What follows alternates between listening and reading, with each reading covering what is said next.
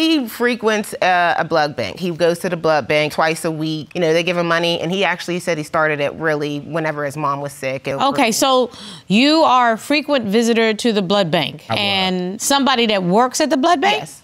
You have become friendly with that person, is that correct? Yes.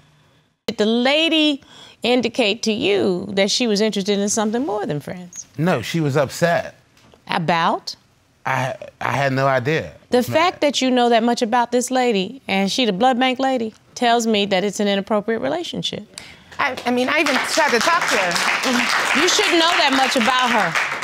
He tried to have me talk to her after the fact, about 2 years later, and she did say that they didn't do anything. I was like, so you're saying my husband had cheated on me? She was like, oh, well, I ain't say that. You gotta ask him about that. And I was like, what do you mean? So, and then he wants me to believe her. I was like, so you want me to believe that she's saying that she didn't cheat with you, but she cheated with somebody else? I'm like, she's not credible for you. She is neither a product of nor a factor in the marriage between Mr. and Mrs. Hicks. Make her a non-entity.